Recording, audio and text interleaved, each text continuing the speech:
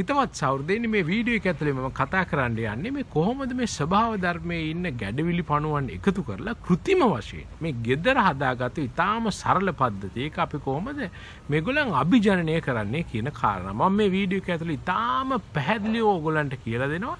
කොහොමද ස්වභාව ධර්මයේ මේ ඉන්න ගැඩවිලි පණුවන් එකතු කරන හැටි, ඊට පස්සේ මේ අභිජනන කුළුණක් හදන්නේ කොහොමද, ඒ වගේම අවසානයේදී ඒ අපේ මාසයක කාලයකට පස්සේ මේ අභිජනනය වෙච්ච මේ ගැඩවිලි පණුවන්ගේ ඒ ස්වභාවයම ඔයගලන්ට පැහැදිලි කරලා දෙනවා මේ වීඩියෝ එක ඇතුළේ. ඉතින් ගැමි ආර්ථිකය නගා සිටවීම සඳහා කියන අපේ වීඩියෝ මාලාවේ තවත් එක් වීඩියෝ එකක් අපි මීට කලින් විවිධ ආකාර මේ වගේ තාක්ෂණයන් ගැන කතා කරා. විශේෂයෙන්ම මේ ගැමි ආර්ථිකයකට ශක්තියක් වෙන්න අලුත් ව්‍යාපාර ගොඩනගන්න පුළුවන් මේ විවිධ ආකාර මේ සංකල්ප ඔබ සමග එකතු කරගන්න. දැන් මේවා කෙනෙක්ට පුළුවන් ඇත්තටම ව්‍යාපාරයක් විදිහට ගොඩනගන්න. මම කලින් කතා කරා වගේ සහෘදයනි ඇත්තටම මගේ උවමනාව තිබුණේ මේ ගැඩවිලි පණුවන් අභිජන්න කුළුණක් හදන්න නෙමෙයි. මේ ළඟදී ඊටාම ජනප්‍රියතාවයට පත්වෙච්ච ගැඩවිලි පණුවන්ගෙන් හදන ග්‍රෝ ටවර් එකක්. එහෙම නැත්නම් වගා කුළුණක් ගැන පැහැදිලි කරලා දෙන්න.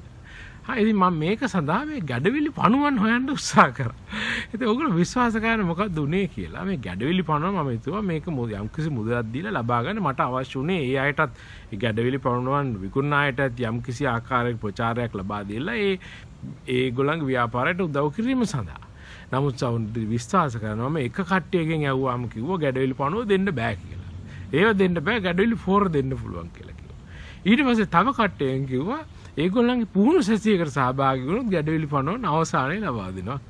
ඊට පස්සේ තව කට්ටියකට කතා කරාම කිව්වා ඒගොල්ලන් මොකද්ද උපකරණයක් තියෙනවා ඒකත් එක්ක තමයි මේ පණුව දෙන්නේ කියලා. ඊට පස්සේ ඔහොමම කතා කරලා යනකොට තව කට්ටියක් කිව්වා රුපියල් 10ක් වෙනවා පණුවේ. රුපියල් 10 තව කට්ටියක් කිව්වා රුපියල් 20ක් වෙනවා පණුවේ. එහෙම තමයි දෙන්නේ. තව කට්ටියක් කිව්වා කිලෝ එකක් ගන්නකොට රුපියල් 3000ක් වෙනවා. සහෘදයනි එහෙම මේක කරන්න බෑනේ. මේ මං කියන්නේ මේ ගැඩවිලි පෝර නම් කැමති විදියට දී ගත්තා. නමුත් මේ තාක්ෂණය අපිට එහෙම නවත්තන්න බෑ. සහෘදයනි ආයෙත් ඒක නිසා. ඉතින් මම හිතුවා මේ ගැඩවිලි පණුවන් අභිජනනය කරන හැටි කතා කරලා ඊට පස්සේ අපේ මේ විවිධ ආකාර මේ අපි මේ ගැඩවිලි පොහොර ගැන කතා කරනවා සහ ඒ භාවිත ගැන කතා කරනවා කියලා. ඉතින් මේක තමයි ඒක නිසා තමයි මේ පළවෙනි වීඩියෝ එක විදියට අපි පැහැදිලි කරන්නේ. තාම විශිෂ්ට ඉතාම හොඳ ව්‍යාපාරයක් මේක කරන්න පුළුවන්. මේ බලන්න මේ පිටරට මේ මම ඔයගලන්ට පෙන්නන්නම් ගැඩවිලි බිත්තර සහිත ගැඩවිලි පණු මල්ලක මිල මේ බාන කීයද කියලා. ඉතින් ලංකාවේ ඉතාම වේගෙන් ජනප්‍රිය වෙන යන මේ ව්‍යාපාරයක්.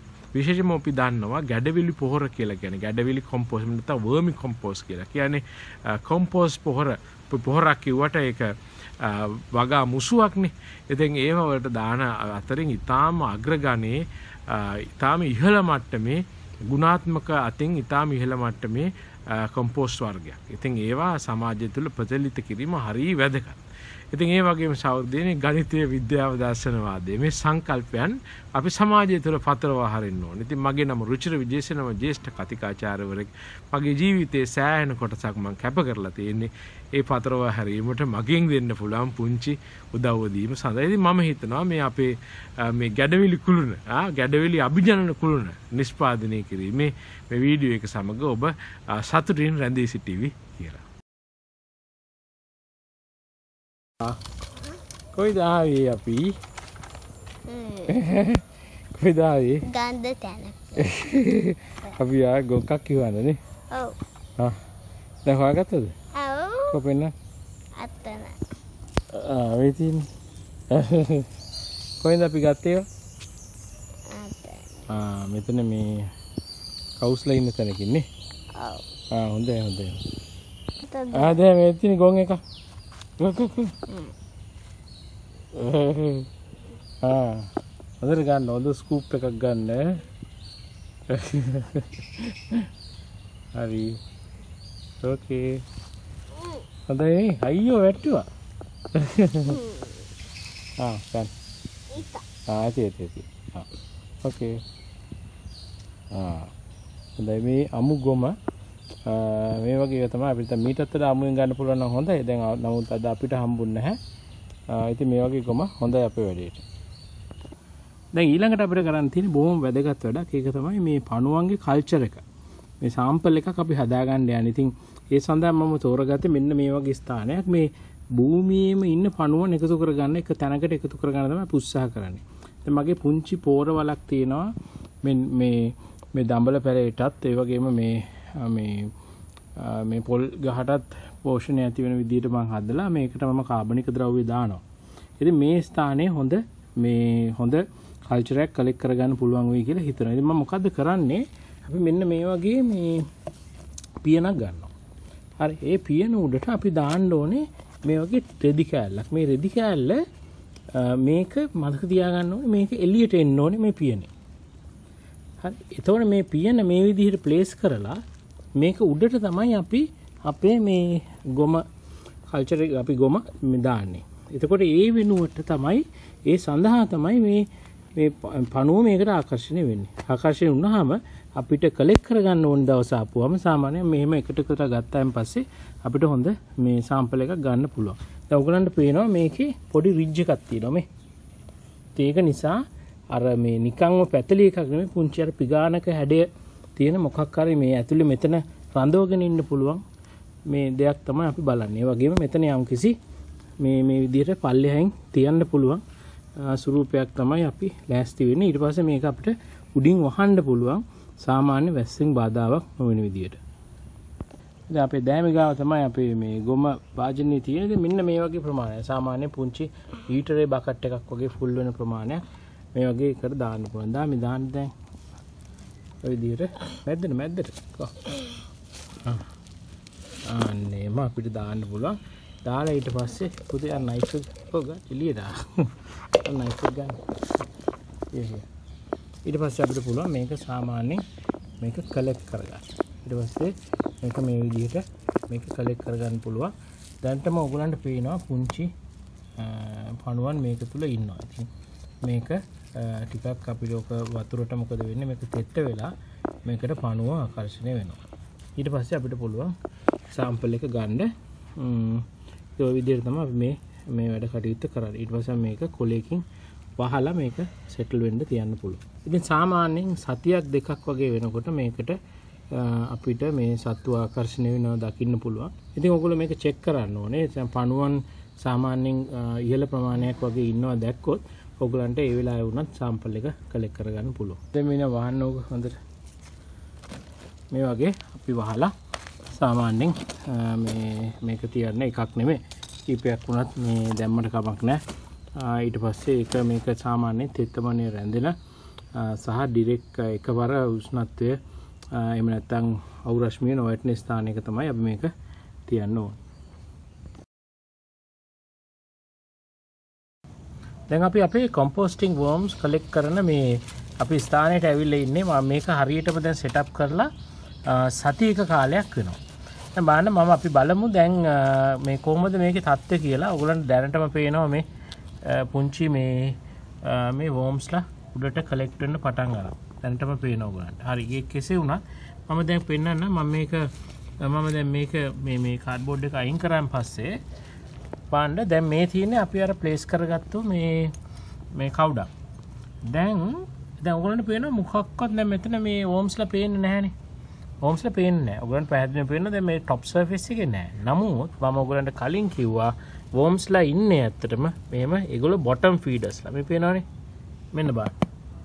මේ ඉන්නේ. අපි ට්‍රේ එකක් දාගන්නේ ඒකයි මේ තියෙන්නේ. බලන්න මෙන්න මෙතන. මේ ඉන්නේ මේගොල්ලෝ මේ ඉන්නේ. මේ බලන්න මේගොල්ලෝ මෙන්න මේ විදිහට තමයි අපි කලෙක්ට් කරගන්නේ. දැන් සාමාන්‍යයෙන් අපි රෙද්දක් දාගෙන මේ විදිහට අපි මේක ෆෝල්ඩ් කරාන් පස්සේ අපිට ඕනේ තරම් මේගොල්ලන්ව කලෙක්ට් කරගන්න පුළුවන්. මේ තියෙන තව කලෙක්ෂන් එක.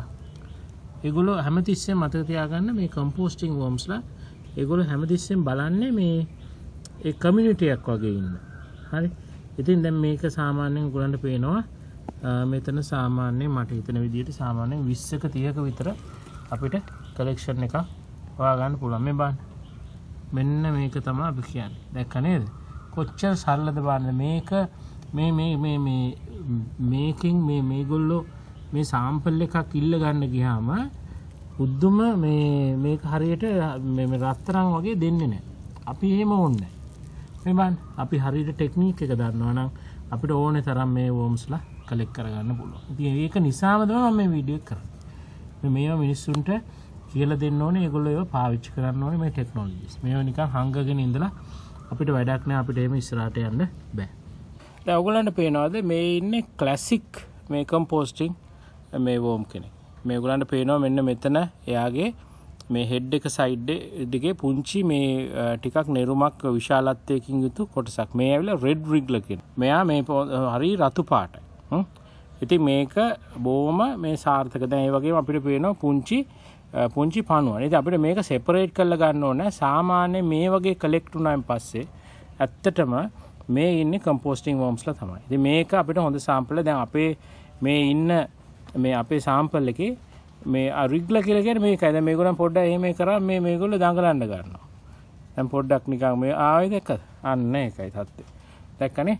ඒගොල්ලෝ මේ එහෙම දඟලනවා. ඉතින් යන්නේ ඒකයි කියන්නේ. ඉතින් මේ විදිහට අපිට මේ සාම්පල් එක කලෙක්ට් කරලා අපිට ඊළඟ ලේයර් එකට ඇඩ් කරගන්න පුළුවන්. දැන් මේ පණුවන් අභිජනනය කිරීම සඳහා අපි පාවිච්චි කරන වෝමරි එකක එහෙම නැත්නම් අපි කියනවා මල්ටිප්ලිකේෂන් වෝමරි එක ප්‍රධාන ලේයර්ස් අපිට 6ක් අඳුර ගන්න පුළුවන්. මේ 6ේ තියෙන අවශ්‍යතා වෙන වෙනස්. ඉතින් මේ 6ම අපිට සපයලා දෙන්න පුළුවන් නම් තමයි ඇත්තටම මේ වෝමරි එකේ තියෙන தත්ත්වය හොඳ මට්ටමින් පවත්වා ගන්න පුළුවන්. ඉතින් මේ වර්මරි එකේ කන්ටේනර් එක සඳහා අපිට මෙන්න මේ වගේ බකට් එකක් පාවිච්චි කරන්න පුළුවන්. දැන් මෙතන සාමාන්‍ය අඩියක විතර උස බකට් එකක් තමයි මම පාවිච්චි කරන්නේ. දැන් මේක අපි මේ මල්ටිප්ලයි කරන්න. ඒ කියන්නේ මේක අභිජනනය කිරීම සඳහා තමයි මේ පණුවන් අභිජනනය කිරීම සඳහා තමයි මේ වර්මරි එක පාවිච්චි කරන්නේ. දැන් මම සරලව කියලා දෙන්නම්. මේ බලන්න මේ පළවෙනි ලේයර් එක.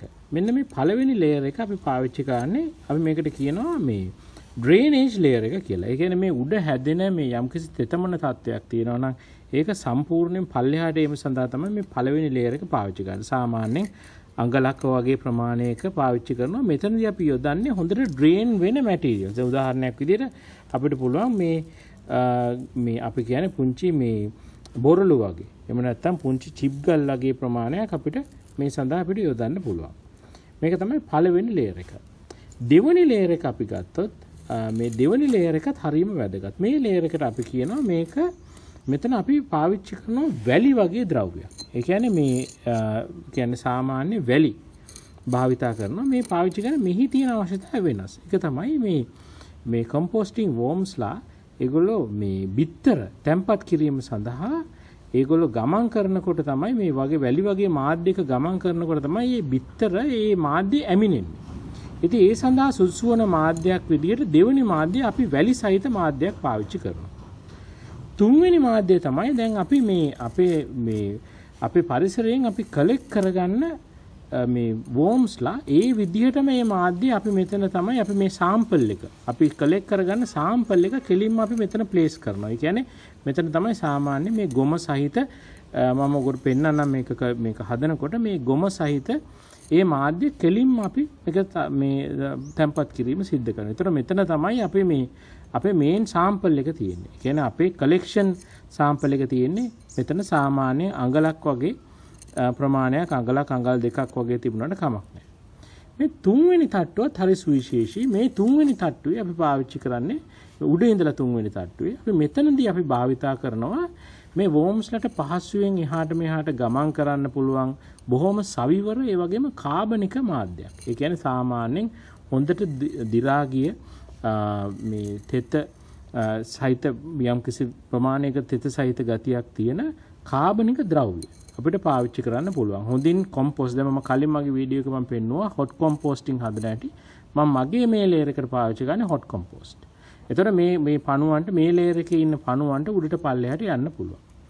මේ ඊට පස්සේ මේ දෙවෙනි ලේයර් එක උඩ ඉඳලා මම පාවිච්චි කරන්නේ මෙතනදී ඇත්තටම පාවිච්චි වෙන්නේ අපි මේ සත්තුන්ට ලබා දෙන විවිධ කෑම වර්ග ෆුඩ් ස්ක්‍රැප්ස්. ඒ කියන්නේ මේ මුළු තැන්ගෙන් ඉවත් කරන විවිධ කෑම වර්ග අපිට මේ ලේයර් එකට ලබා දෙන්න පුළුවන්.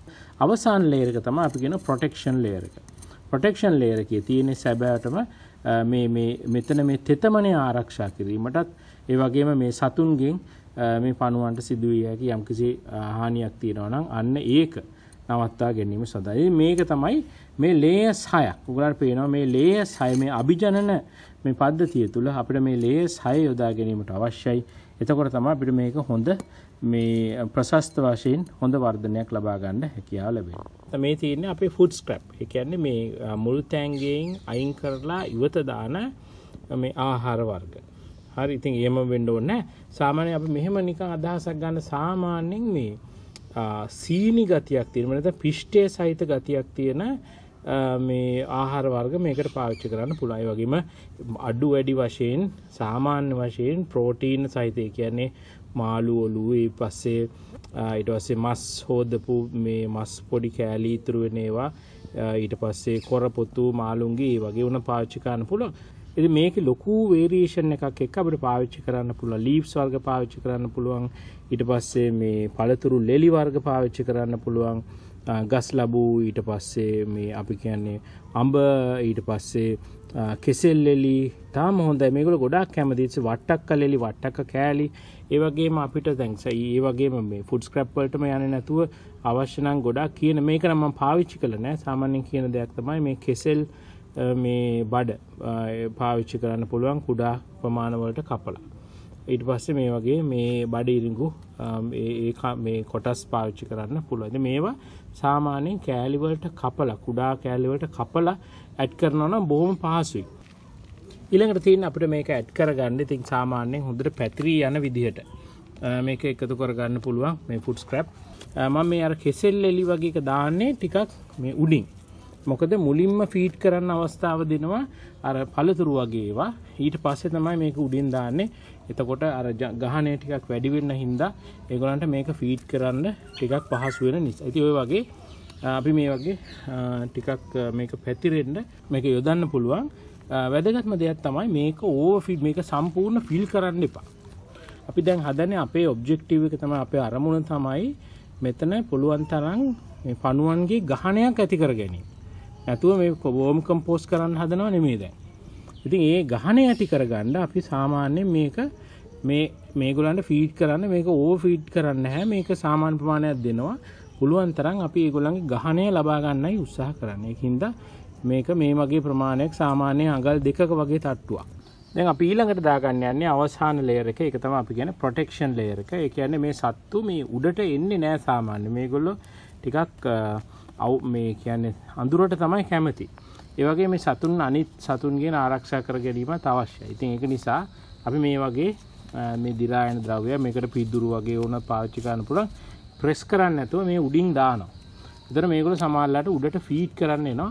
ඒ වගේම මේක හොඳට මේ වාසාශ්‍රයේ තියෙන විදිහටත් ඕනේ දාගන්න. නැත්තම් මේ මෙතන අපි කියනවා මේක ස්වායු වශයෙන් තමයි මේ ක්‍රියාවලිය වෙන්න ඕනේ. එහෙම නැතුව මේක නිර්වායු ක්‍රියාවලියක් වුණොත් මේක හොඳට පැක් කරොත් මේකට ඔක්සිජන් යන්නේ නැතුව මොකද වෙන්නේ? මේක නිර්වායු ක්‍රියාවලියක් දක්වා යනවා. ඉතින් ඒකින්ද මෙතන අපේ අවසාන ලේයර් එක ඒක සාමාන්‍යයෙන් වායුව යන්න පුළුවන් බොහොම සවිවර විදිහට මේ විදිහට අපි එකතු කර ගන්නවා. ඒ වගේම මේක අවසාන ඉතාම වැදගත්. මේක කවර් කරන්න ඕනේ. අපේ මේ පුංචි නර්සරි වර්මර් එක. ඒක එහෙම හේතුව තමයි අපි දන්නවා මැස්සෝ. දැන් අපි විවිධ මැස්සෝ වර්ග කොමන් හවුස් ෆ්ලයි කියලා කියන සාමාන්‍ය මැස්සා. එයා මොකද කරන්නේ මේ වගේ පළතුරු තියෙන තැනක් දැක්ක ගමන් එයා ඇවිල්ලා මේකේ මේ බිත්තර දාන්න පටන් ගන්නවා. ඊට පස්සේ ඒක මැස්සෝ නර්සරියක් වෙනවා. මේ වර්මරියක් නෙමෙයි. ඉතින් ඒක නිසා අපි ගොඩක් වෙලාවට උත්සාහ කරන්නේ මේ වගේ මෙෂ් එකකින් එක වහගන්න. මීට වඩා ටිකක් මේ තව හොඳ ඕපනින්ග්ස් තියෙන මෙෂ් එකක් තියෙනවා නම් ගොඩක් හොඳයි. මට ඒක එහෙම එකක් හම්බුන්නේ නැහැ. කියන මදුරු දැලක් වගේ ඒගොල්ලන්ට එන්න බැරි වෙන්න. ඉතින් මෙහෙම දාලා තියාගන්න පුළුවන්. ඔන්න අපේ වර්මරි එක දැන් මේක අපි අඳුරු ස්ථානයක සාමාන්‍යයෙන් අඳුරු කියන්නේ සම්පූර්ණම මේ අවුව වැටෙන්න නොයටීම තියෙන අවශ්‍ය නැහැ. ඉතින් සාමාන්‍ය මේ වාතාශ්‍රය හොඳින් ලැබෙන මේ එකපාර මේ වතුර නොවැටෙන කියන්නේ වැස්ස වගේ නොවැටෙන ස්ථානයක අපිට මේක ප්ලේස් කරලා තියන්න පුළුවන්. ඊට පස්සේ අපි සතියකින් වගේ මම මේ අතරමැදට ඔයගලන්ට අරගෙන පෙන්නන්නම්. අපි බලමු කොහොමද මේකේ තත්ත්වය කියලා. ඊටාම හොඳ මට්ටමින් අපිට මේ අපේ මේ මෙතන ඉන්න ගැඩවිල් පණුවන් ඒ කියන්නේ කම්පෝස්ටිං වෝම්ස් ලොකු ප්‍රමාණයක් ඔයගලන්ට දැක බලා ගන්න හැකියාව ලැබෙයි.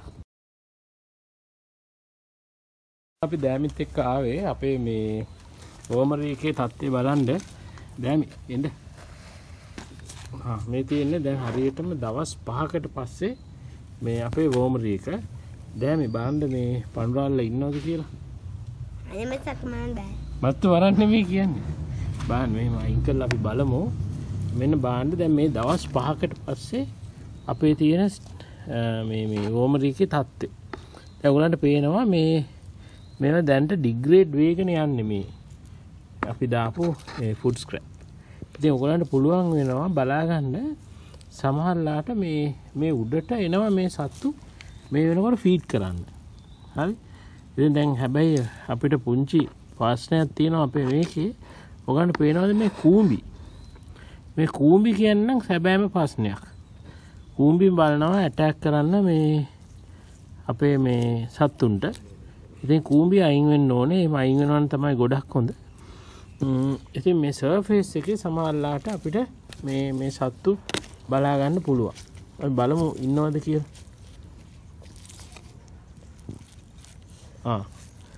ඔයගලන්ට පේුණාද දන්නේ නැහැ. දැන් මේ සාමාන්‍ය උඩ මට්ටමේදී යන්න මේන්නේ ඔන්න ඇවිල්ලා ඉන්නවා ෆීඩ් කරන්න. හරිනේ මේ දැක්ක. අන්න ඕක තමයි වෙන්නේ. දැන් මේගොල්ලෝ සාමාන්‍යයෙන්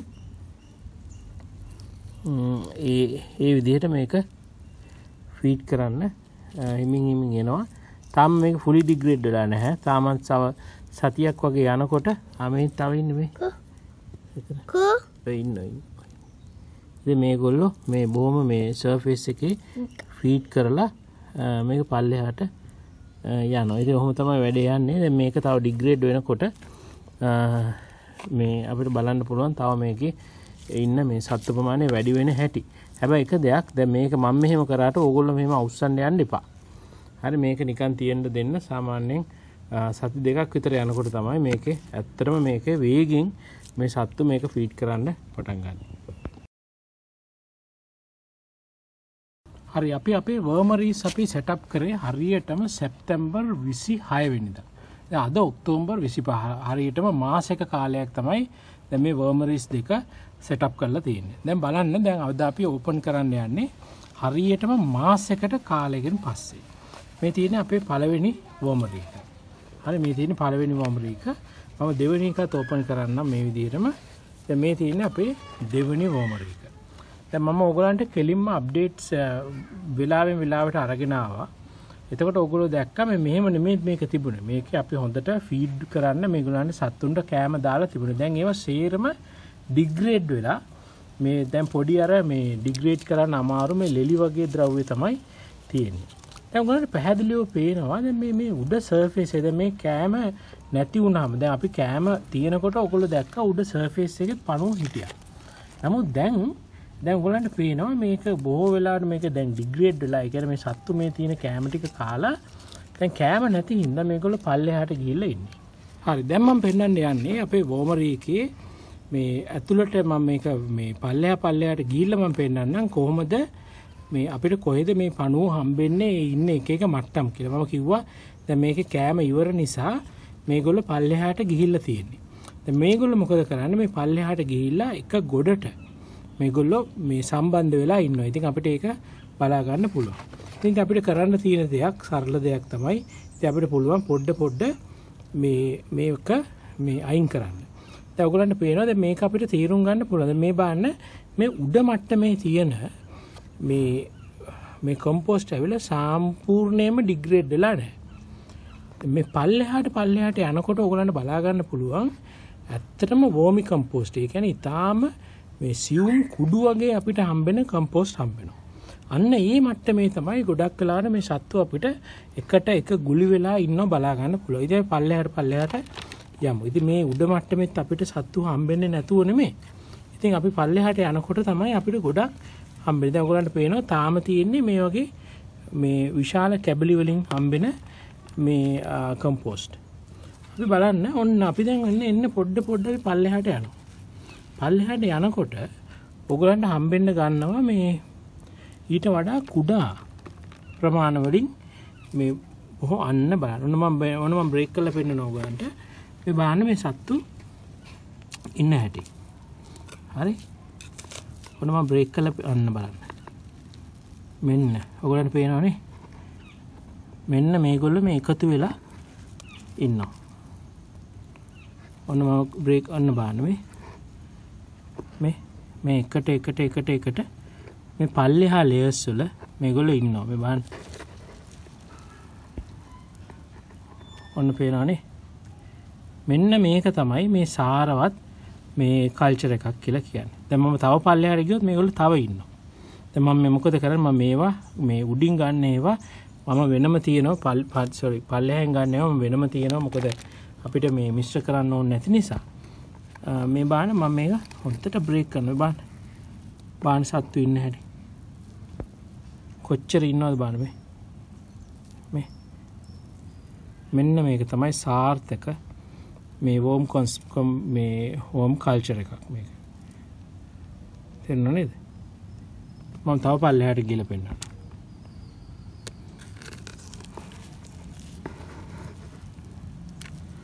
ආන බ්‍රේක් කරන්න බෙක්කන මේගොල්ලෝ හරි කැමති මේ එකට තමයි ඉන්නේ. මේ බාන මේ පුංචි ක්ලස්ටර්ස් වලට හැදිලා මේගොල්ලෝ මේ ඉන්නේ.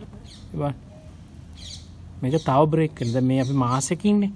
මේක තව මේ ඩිග්‍රේඩ් වෙන්න පුළුවන්. මේගොල්ලෝ තාම මේ සම්පූර්ණට ගිහිල්ලා නැහැ. මම කියන්නම් කාලවකවානු ගැන ඉස්සරහට. මේ බලන්න මේ පල්ලෙහා සම්පූර්ණ ක්ලස්ටර්ස් පිටි. මේ බලන්න මේගොල්ලෝ මේ ඉන්න. දැන් මට ඕගොල්ලන්ට පෙන්නන්න ඕනේ ඊළඟට මේගොල්ලන්ගේ විවිධ අවස්ථා. හරි. මේ විදියට ඔයගොල්ලන්ට පුළුවන් මේක සෙපරේට් කරගන්න. ඉතින් මේ විදියට මෙන්න පල්ලෙහාට යනකොට තව අපිට ගන්න පුළුවන්. මේ පේනවනේ සම්පූර්ණම මේ බ්‍රේක් මේ ඉන්නේ මේ සත්වන්න. මම කිව්වා ෆයින්ලි කැඩිච්ච වර්මි කම්පෝස්ට් කියලා. මේ තියෙන්නේ ඒ අන්තිම පල්ලෙහා මට්ටමේ මේ සත්තු ගොඩාක් සාන්ද්‍රණයකින් යුතුව අපිට හම්බෙන්නේ මේ මට පේනවනේ මෙන්න මේ කම්පෝස්ට්. බොහොම ෆයින්. හරියට අර ගොම වගේමයි. මේ කැඩිලා කුඩා කොටස්. මෙන්න මේ මට්ටමට තමයි අපි දැන් මේක ඇතර වර්මි කම්පෝස්ට් අපිට ගන්න පුළුවන්. අපි දැන් අපි මේකේ අරමුණ අපි මේක වර්මරි එකක්නේ. මේකේ අපේ අරමුණ අපි වර්මි කම්පෝස්ට් හදන්න නෙමෙයි. නමුත් මේකේ අපි හදන්නේ මේ සත්තු අභිජනනය කරන්න. මම වෙනම වර්මි කම්පෝස්ට් හදන්නට පෙන්නන්න. නමුත් ඕගොල්ලන්ට දැක ගන්න අවශ්‍යයි මේ පල්ලෙහා මේ බොහොම පල්ලෙහා ෆයින්. පාන්න මේ පල්ලෙහාට මේගොල්ලෝ අර අභිජනනය කිරීම සඳහා අපි දාපු ලේයර් එක. ඒ කියන්නේ මේ වැලි ලේයර් එක ළඟ පාන්න කොච්චර සත්තු එකට ගොලි වෙලා මේ සම්බන්ධ වෙලා ඉන්නවද බලන්න. මට බයයි මේක ගන්නත් මොකද මේ සත්තු කොච්චර ඉන්නවද කියන්නේ මේගොල්ලෝ මේ කියලා. දැන් ඔන්න මම අවස්ථාවට ආවා. මේ ඉන්නේ සුඹුල් පණුව. අපිට මේගොල්ලෝ තමයි දකින්න අවශ්‍ය. දැන් අපි මම මේක හරියටම බ්‍රේක් කරේ මාසයක කාලයකට පස්සේ. තේරුණා නේද? මේගොල්ලන්ගේ මේ පණුවන්ගේ මේ තියෙන ජීවන චක්‍රය අපි දැනගෙන ඉන්න ඕනේ.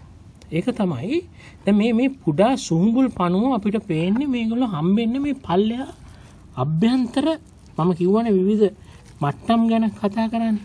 ඒ අභ්‍යන්තර මට්ටම් වලට යනකොට මෙන්න මේකයි தත්ත්වය. සාමාන්‍යයෙන් මේ වැඩිච්ච පණුවෙක් මේ වැඩිච්ච ගැඩවිල් පණුව සාමාන්‍ය මේ ඉන්නේ වැඩිච්ච ගැඩවිල් පණුව. අපිට ඒක අඳුර ගන්න පුළුවන් මේ තියෙන මේ වැඩිවිල් පණුව. මේ වැඩිච්ච ගැඩවිල් පණුවන් අපිට අඳුර ගන්න පුළුවන් මේ ඉස්සරහා මේගොල්ලන්ගේ තියෙන මේ කුංචි සැක් එක වගේ කොටස. දැන් මේගොල්ලෝ මොකද කරන්නේ? මේගොල්ලෝ මේට් කරනවා. මේගොල්ලෝ මේට් කරායින් පස්සේ මේගොල්ලෝ පිටතර දානවා. සාමාන්‍යයෙන් සතියකට එහෙම නැත්නම් සති දෙකකට පාරක් විතර මේගොල්ලෝ පිටතර දානවා. ඒ පිටතරයකට අපි කියනවා කොකූන් එකක් කියලා. මේ කොකූන් එකක් ඇතුලේ සාමාන්‍යයෙන් මේ පණුව 200ක් විතර ප්‍රමාණයක් ඉන්නවා. සාමාන්‍යයෙන් සති දෙකකට විතර පස්සේ මොකද වෙන්නේ?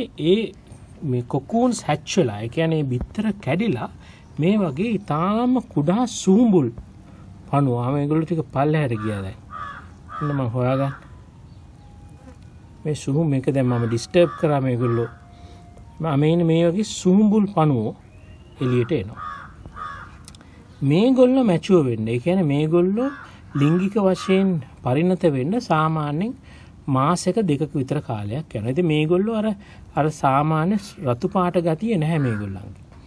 මේගොල්ලෝ තාම ටිකක් සුදු පාටයි. එහෙම නැත්නම් ලා පාටයි. ඉතින් ඔයගලන්ට පේනවා මේගොල්ලන්ව හම්බෙන්නේ මේ ගැඹුරේදී. මම පෙන්වන්න උත්සාහ කරනවා ඔයගලන්ට මේ කොකුන් එකකුත් පෙන්වන්න උත්සාහ කරන්න. අපි සාර්ථක වුණොත් ටිකක් හොයන්න අමාරුයි. මේ පාටවල් එකට හින්දා අර එකට මිශ්‍ර වෙලා තියෙන හින්දා මේ තියෙන වැඩිච්ච පණුව. දැන් මේ පණුව මේ වැලි සහිත ප්‍රදේශය ඔයගලන්ට පේනවා කොච්චර ඉන්නවද කියලා මේ. අපේ අභිජනන ක්‍රියාවලිය බොහොම සාර්ථක වෙනවා. ඉතින් දැන් මම මේක ඩිස්ටර්බ් කරා. ඉතින් මේක ඩිස්ටර්බ් කරන්න එපා. මම පෙන්නන්නම් මේක පස්සේ ඔයගොල්ලෝ එකට ගන්නෙ කොහොමද කියලා. මේ බලන්න. දැන් මේගොල්ලෝ ඔයගලන්ට පේනවද මම දැම්ම අර වැලි ලේයර් එක. නේ මතකනේ.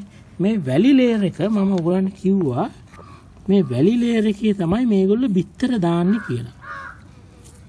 මම දැන් පෙන්නන්න යන්නේ ඔයගලන්ට දැන් මේ සුහුඹු මේ පේනවනේ මේ පොඩි සුහුඹුල් පණුව මේ වැලි අතරින් ඒගොල්ලෝ ඒ කැකුන්ස් වලින් කැඩිලා තමයි මේ ඇවිල්ලා තියෙන්නේ. මම පෙන්නන්නම් උතාම කුඩාම පණුව පුළුවන් නම්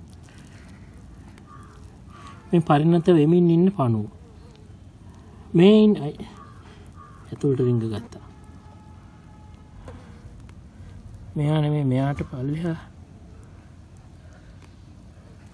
උන්චි පණුව. දැන් මට මේක ගැන මට පොඩි අත්දැකීමක් තියෙන්නේ. මේක මම කලින් මේ වගේ වර්ම් රියක් හදලා තියෙනවා. ඒ කල්චර් එක හැබැයි ගෙනාපු මට හම්බෙච්ච කල්චර් එකක්. ඉතින් මේ පුංචි සූඹුල් පණුව අපිට අඳුර ගන්න පුළුවන්. මම බලන්නම් පෙන්වන්න ඕගලන්ට පොඩි බිත්තර තියනවාද කියලා.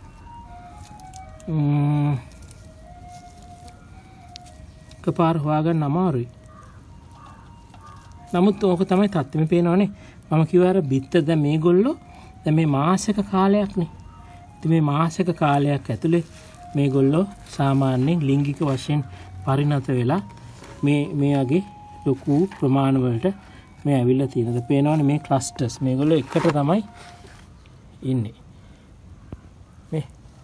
මේක තමයි තත්ත්වය. දැන් මේගොල්ලෝ කරන්න පේනවා පල්ලෙහාට ඇවිල්ලා තමයි මේ ෆීඩ් කරන්න උත්සාහ කරන්නේ. බලන්න මේ ක්ලස්ටර්ස් පිටින් මේගොල්ලෝ ඉන්නේ. සම්පූර්ණ ක්ලස්ටර්ස් පණුව.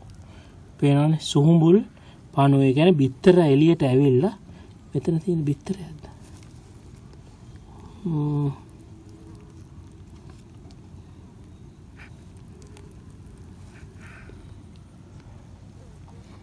මේක බිත්තර නෑ. මේ වගේ බොහොම පුංචි බිත්තර මම හිතන්නේ දැන් මේ අර පළවෙනි ක්ලස්ටර් එක මේක ගොඩාක් අඳුර ගන්න පුළුවන්. ඒගොල්ලන්ගේ මේ දැන් මේ අපි මේ කතා කරන්නේ මාසික කාලයක් ඉඳන් මේ පළවෙනි සයිකල් එක තමයි ඒගොල්ලෝ කම්ප්ලීට් කරලා තියෙන්නේ. දැන් මේක දිගින් දිගටම ඔයගොල්ලන්ට පේනවනේ මේ සේරම මේ වැලි ලේයර් එකේ තමයි මේගොල්ලෝ ඉන්නේ. ඒ කියන්නේ මේගොල්ලෝ මේ බිත්තර වලින් හැච් වෙච්ච පුංචි සත්තු. අපිට තව සති මාසයක් විතර මේ කරා නම් මේගොල්ලෝ දෙවෙනි සයිකල් එක ගන්න පුළුවන්. ඉතින් පේනවනේ ඔන්න ඕක තමයි තත්ත්වය. දැන් අපි පොඩි ප්‍රමාණයනේ පණුව දැම්මේ 100ක් විතරනේ දැම්මේ. දැන් මේකේ ඇත්තටම පණුව 500ක් විතර අපිට හොයානාමේ තියෙන එක් එකක්ද නෑ. මේකත් එක් එකක් නෙමෙයි. මේ මොකක් හරි වෙන සතෙක්ගේ එක් එකක්දත් මන්දා. ඉතින් මේ වගේ මීට වඩා ටිකක් පොඩි මේ එග්ස් තමයි තියෙන්නේ. ඉතින් මේ වගේ තමයි අපිට හම්බෙන්නේ. දැන් මේක මට ෂුවර් නෑ මේ එක් එකක්ද කියලා. මේ වගේ පුංචි එග්ස් තමයි අපිට මේ පල්ලෙහා වැලි මට්ටමේ තමයි හම්බෙන්නේ. ඉතින් මේ විදිහට අපිට අඳුර ගන්න පුළුවන්. ඔන්න ඕක තමයි තත්ත්වය. ඔන්න ඕක තමයි අපි කරන්නේ. දැන් අපිට මේක ඇත්තටම මේ සාම්පල් එක අපිට කෙලින්ම පාවිච්චි කරන්න පුළුවන්. මේක වෙනම වර්මි කම්පෝස්ටිං එකකට බින් එකකට එහෙම නැත්නම් ටවර් එකකට කෙලින්ම මේ ට්‍රාන්ස්ෆර් කරන්න පුළුවන්. ඉතින් ඕක තමයි ඇත්තටම තත්ත්වය අපි මේ අපේ වර්මරි එකේ.